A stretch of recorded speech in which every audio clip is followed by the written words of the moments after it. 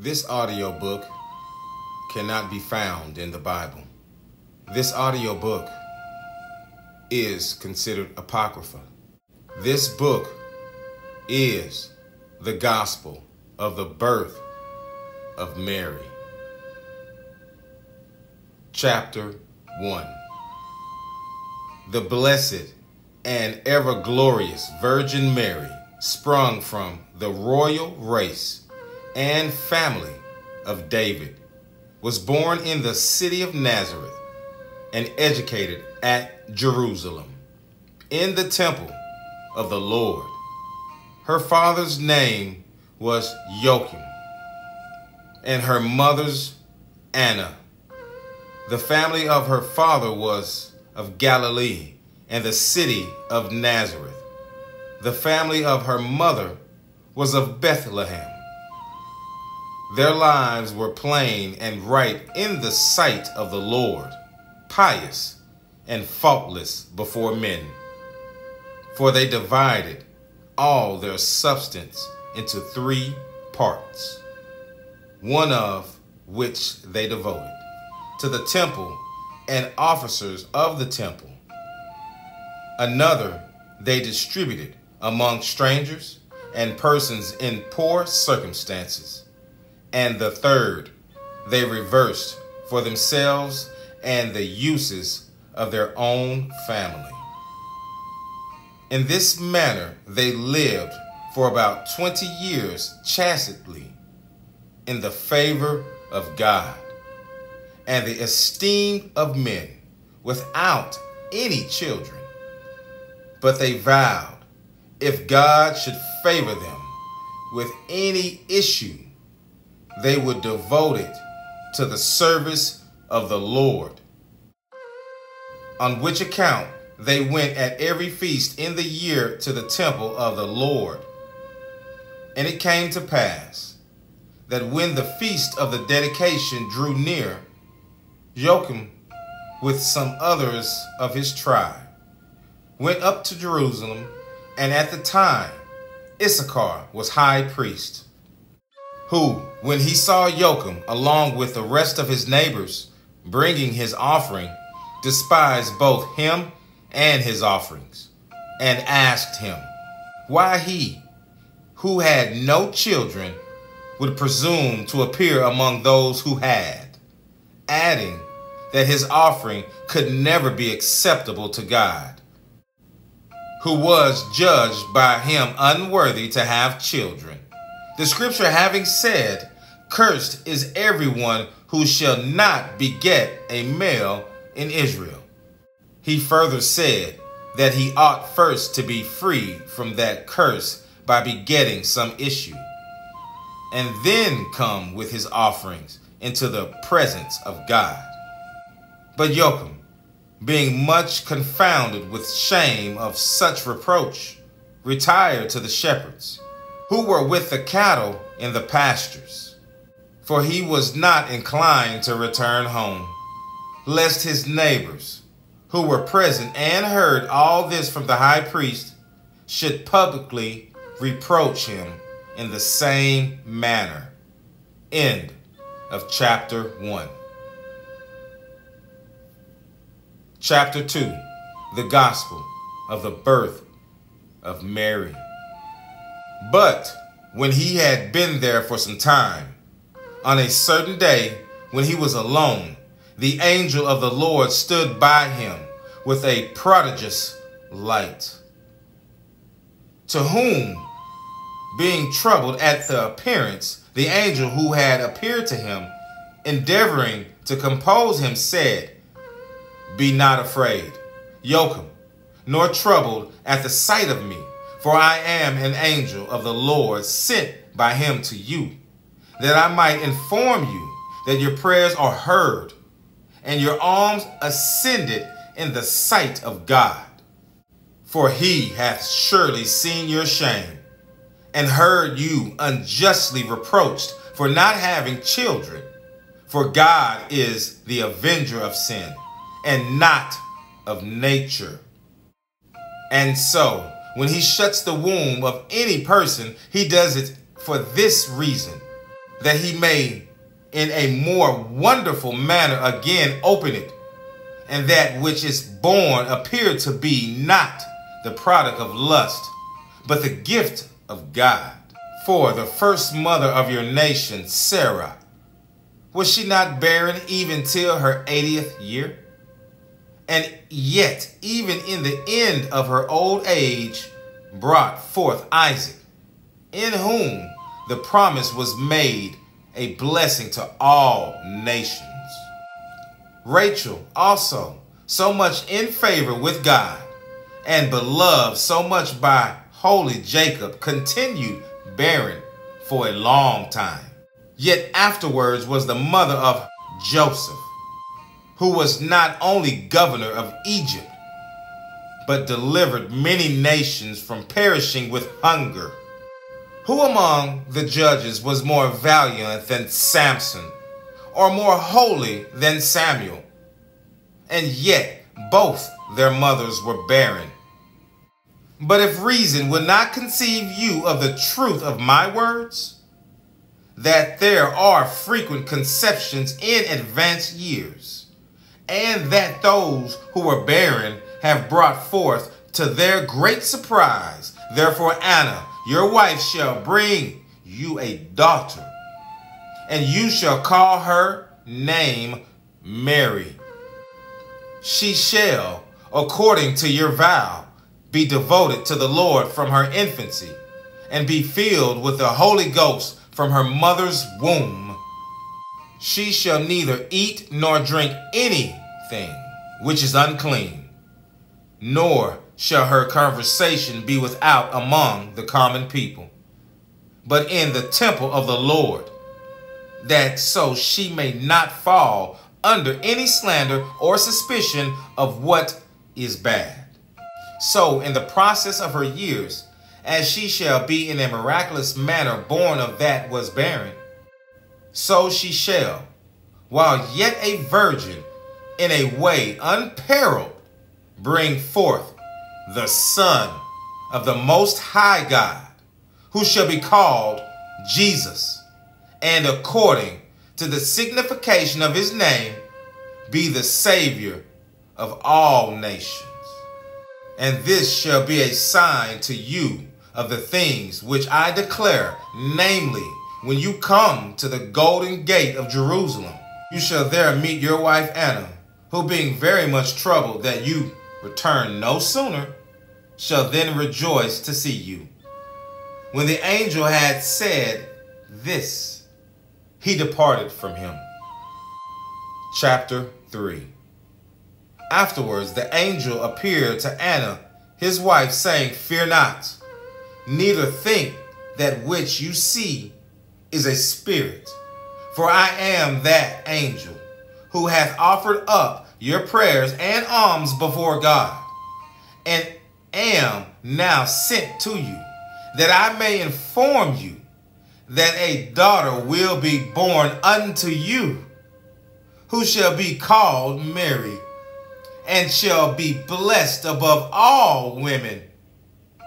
She shall be immediately upon her birth full of the grace of the Lord, and shall continue during the 3 years of her weaning in her father's house, and afterwards, being devoted to the service of the Lord, shall not depart from the temple till she arrives to years of discretion.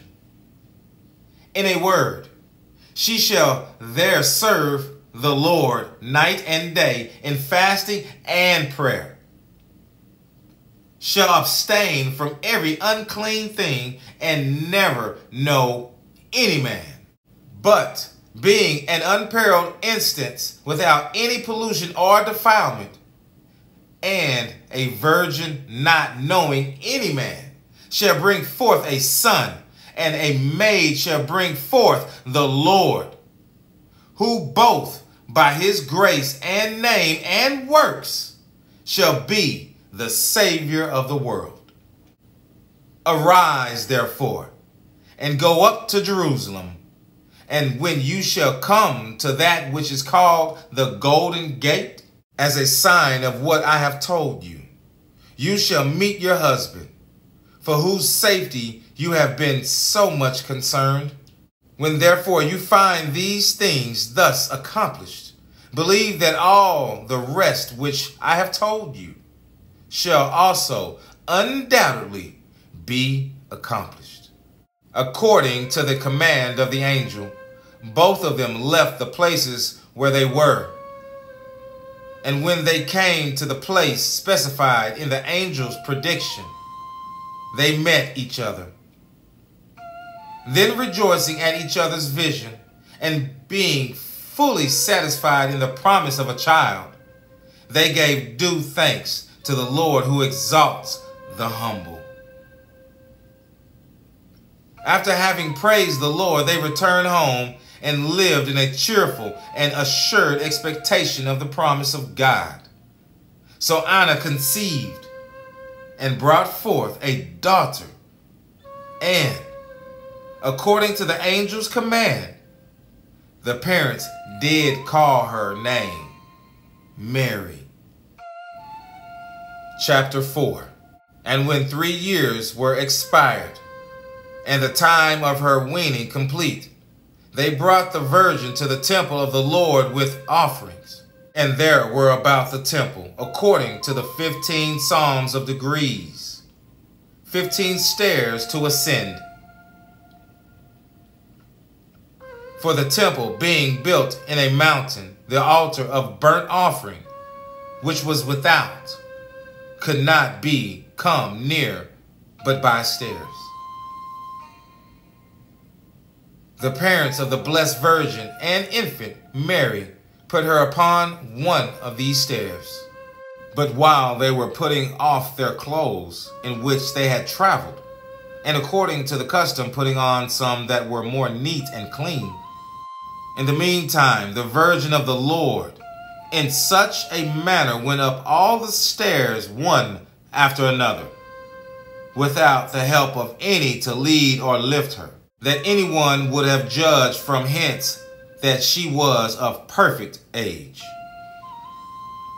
Thus the Lord did, in the infancy of his virgin, work this extraordinary work, and evidence by this miracle how great she was like to be hereafter. But the parents, having offered up their sacrifice according to the custom of the law, and perfected their vow, left the virgin with other virgins in the apartments of the temple, who were to be brought up there. And they returned home. Chapter 5. The Gospel of the Birth of Mary. But the Virgin of the Lord, as she advanced in fears, increased also in her perfections. And according to the saying of the psalmist, her father and mother forsook her, but the Lord took care of her. For she every day had the conversation of angels, and every day received visitors from God, which preserved her from all sorts of evil, and caused her to abound with all good things. So that when at length she arrived to her 14th year, as the wicked could not lay anything to charge her worthy of reproof. So all good persons who are acquainted with her admired her life and conversation. At that time, the high priest made a public order that all the virgins who had public settlements in the temple and were come to this age should return home, and, as they were now of proper maturity, should according to the custom of their country endeavor to be married. To which command, though all the other virgins readily yielded obedience, Mary, the Virgin of the Lord, alone answered that she could not comply with it, assigning these reasons, that both she and her parents had devoted her to the service of the Lord, and besides, that she had vowed virginity to the Lord, which vow she was resolved never to break through by lying with a man, the high priest being hereby brought into a difficulty, seeing he durst neither on the one hand dissolve the vow and disobey the scripture, which says, vow and pay, nor on the other hand introduce a custom to which the people were strangers commanded, that at the approaching feast all the principal persons of Jerusalem and neighboring places should meet together, that he might have their advice, how he had best proceed in so difficult a case. When they were accordingly met, they unanimously agreed to seek the Lord and ask counsel from him on this matter. And when they were all engaged in prayer, the high priest, according to the usual way, went to consult God. And immediately there was a voice from the ark and the mercy seat, which all present heard, that it must be inquired or sought out by a prophecy of Isaiah, to whom the virgin should be given and be betrothed. For Isaiah saith, there shall come forth a rod out of the stem of Jesse, and a flower shall spring out of its root. And the Spirit of the Lord shall rest upon him, and the Spirit of wisdom and understanding, the Spirit of counsel and might, the Spirit of knowledge and piety. The Spirit of the fear of the Lord shall fill him. Then, according to this prophecy, he appointed that all the men of the house and family of David, who were marriageable and not married, should bring their several rods to the altar. And out of whatsoever person's rod after it was brought, a flower should bud forth.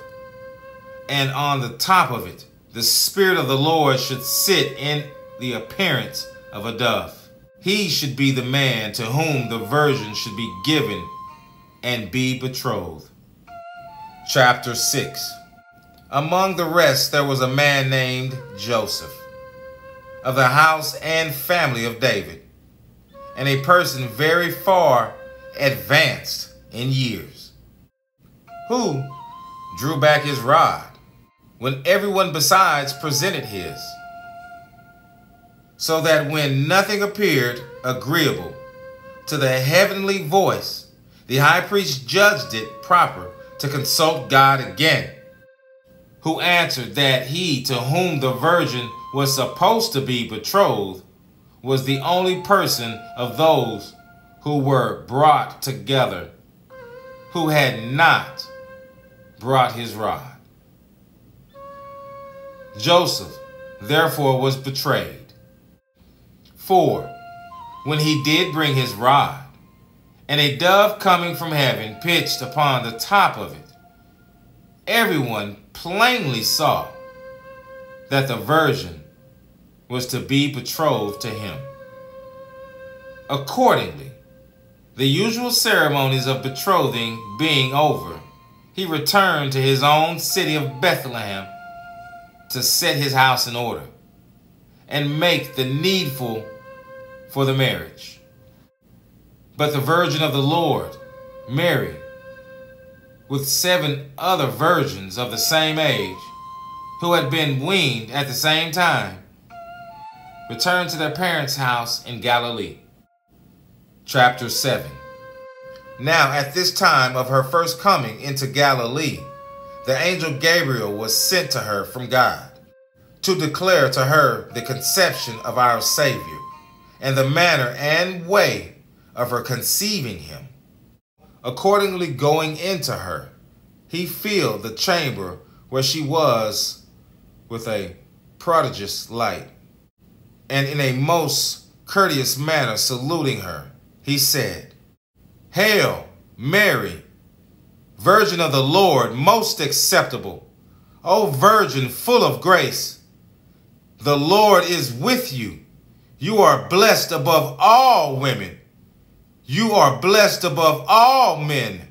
But the virgin, who had before been well acquainted with the countenances of angels, and to whom such light from heaven was no uncommon thing, was neither terrified with the vision of the angel, nor astonished at the greatness of the light, but only troubled about the angel's words, and began to consider what so extraordinary a salutation should mean, what it did portend, or what sort of end it would have.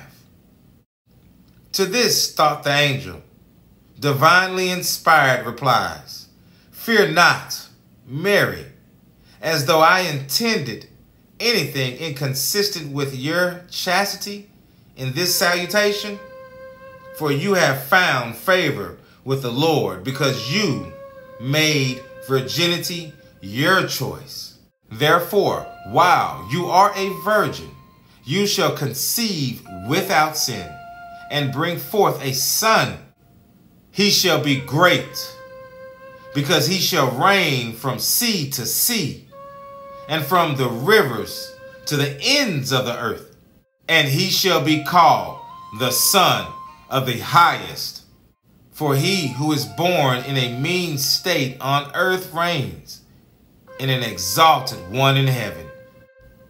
And the Lord shall give him the throne of his father David, and he shall reign over the house of Jacob forever, and of his kingdom there shall be no end. For he is King of kings and the Lord of lords, and his throne is forever and ever." To this discourse of the angel, the virgin replied not, as though she were unbelieving, but willing to know the manner of it. She said, "How can that be? For seeing according to my vow, I have never known any man. How can I bear a child without addition of a man's seed?" To this the angel replied and said, "Think not, Mary, that you shall conceive in the ordinary way. For without lying with a man, while a virgin, you shall conceive. While a virgin, you shall bring forth, and while a virgin shall give suck. For the Holy Ghost shall come upon you, and the power of the Most High shall overshadow you. Without any of the heats of lust. So that which shall be born of you shall be only holy, because it only is conceived without sin. And being born shall be called the Son of God." Then Mary, stretching forth her hands and lifting her eyes to heaven, said, "Behold the handmaid of the Lord. Let it be done unto me according to thy word." Chapter 8. Joseph therefore went from Judea to Galilee, with the intention to marry the virgin who was betrothed to him, for it was now near 3 months since she was betrothed to him. At length it plainly appeared she was with child, and it could not be hid from Joseph. For going to the virgin in a free manner, as one espoused, and talking familiarly with her, he perceived her to be with child, and thereupon began to be uneasy and doubtful, not knowing what course it would be best to take. For being a just man, he was not willing to expose her, nor defame her by the suspicion of being a whore, since he was a pious man.